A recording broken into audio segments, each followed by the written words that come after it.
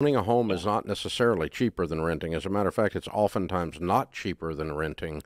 On the long haul, the fact that it goes up in value and grows tax-free on your personal residence up to $500,000 married filing jointly, it is a good investment, and we believe in home ownership. But no, I would not tell you to go buy a house right now. What you need to do is go find a really, really cheap rental. You bought this rent. You went and picked out a rental you couldn't afford because you were emotional. Now you're the other side of that crisis.